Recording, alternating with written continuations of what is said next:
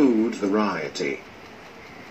Food is consumed to provide nutritional support to the body. We all eat different kinds of food. A variety of ingredients are used for preparing these food items. Mrs. Smith has organized a party tonight. Let us see what all she is preparing for the party. Oh, she has made a to-do list. The first food item to be cooked is boiled rice. It is prepared using only 2 ingredients, that is, raw rice and water. The next food item on the to-do list is dal. Let us help Mrs. Smith in selecting the ingredients for preparing it. We need water, pulses, spices, oil, and salt to prepare dal.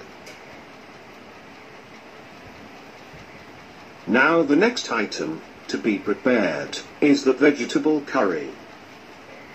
Is Mrs. Smith going to use any of the ingredients which were used for preparing dal? Yes, indeed, she will use water, spices, oil, and salt. Thus, we come to know that some ingredients are common for different food items.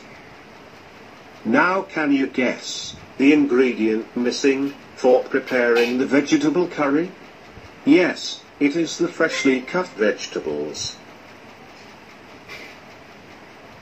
Now Mrs. Smith is going to prepare something delicious, that is, the strawberry milkshake.